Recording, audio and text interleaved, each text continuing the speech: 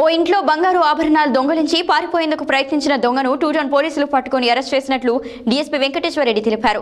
బుధవారం నల్గొండ జిల్లా కేంద్రంలోని స్థానిక టూటౌన్లో ఏర్పాటు చేసిన మీడియా సమావేశంలో ఆయన మాట్లాడారు.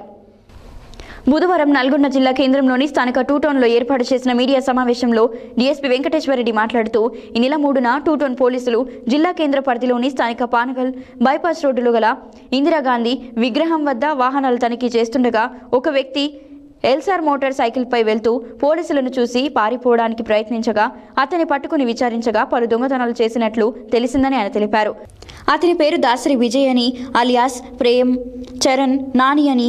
ఇతనిది మంచిర్యాల జిల్లా మందమరి మండలం పొన్నారం గ్రామానికి చెందినవాడుగా గుర్తించారు.